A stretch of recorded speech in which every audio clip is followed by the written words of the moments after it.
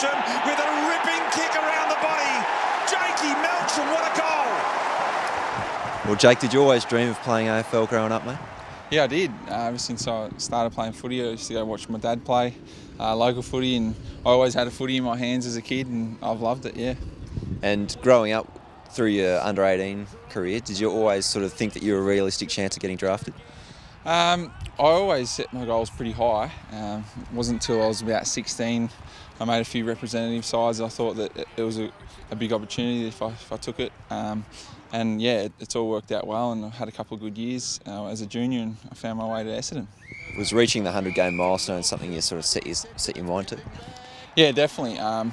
Once you get to the club, you know your work's not done. You've been drafted, but you haven't made it. So I wanted to play a fair few games for the club, and hopefully, if I keep going, I can get a few more milestones. Melksham just dropped it, and then I thought ran out of bounds, but I hope he didn't, because he's kicked a most magnificent goal. Is it what you thought it'd be like playing AFL? Is it everything you thought it would be?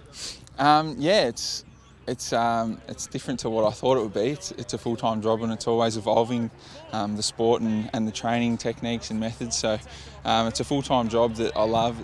I get to come to training every day with all my mates, and yeah, I really enjoy coming to the footy club every day, especially Essendon, especially with my mates. Look out in the pocket, Melksham, he keeps that alive. A miracle! A beautiful miracle at that. And you're happy now that you've got a pretty permanent sort of role in that midfield, running with the best opposition players? Yeah, I am. I'm starting to feel comfortable in there, if that's the right word you want to use. I like playing in there with Job and Hep. I get it. First look at how they perform and how they go about it, and it's just good to be a part of such a strong midfield, and we're going all right at the minute, so it's good that we're getting a few wins, and yeah. All right, mate, congratulations on your 100th and good luck on Saturday. Thanks, mate. Cheers.